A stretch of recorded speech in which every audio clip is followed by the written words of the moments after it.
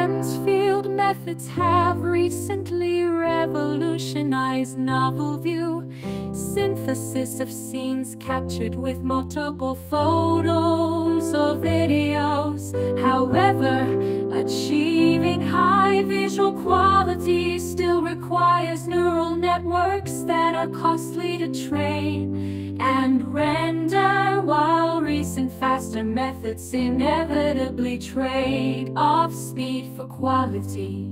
For unbounded and complete scenes in 1080p resolution rendering, no current method can achieve real-time display rates.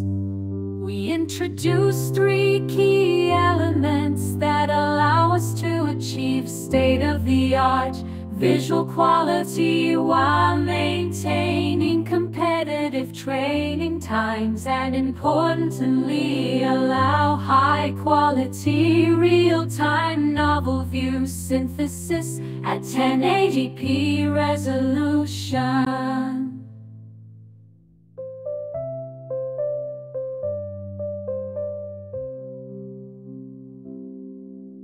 Radiance Field methods have recently revolutionized novel view synthesis of scenes captured with multiple photos or videos. However, achieving high visual quality still requires neural networks that are costly to train and render, while recent faster methods inevitably trade off speed for quality. For unbounded and complete scenes in 1080p resolution rendering, no current method can achieve real-time display rates.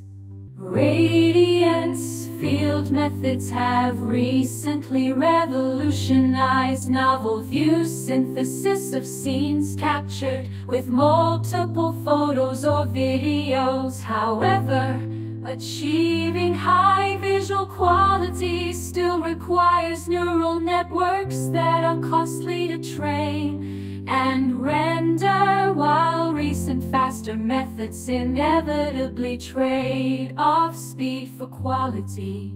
For unbounded and complete scenes in 1080p resolution rendering, no current method can achieve real-time display rates. Radiance Field methods have recently revolutionized novel view synthesis of scenes captured with multiple photos or videos. However, achieving high visual quality still requires neural networks that are costly to train and render. Recent faster methods inevitably trade off speed for quality. For unbounded and complete scenes rather than isolated objects, a 1080p resolution rendering, no current method can achieve real-time display rates. We introduce three key elements that allow us to achieve state-of-the-art visual quality while maintaining competitive train times. We introduce three key elements that allow us to achieve state-of-the-art visual quality while maintaining competitive training times, and importantly allow high quality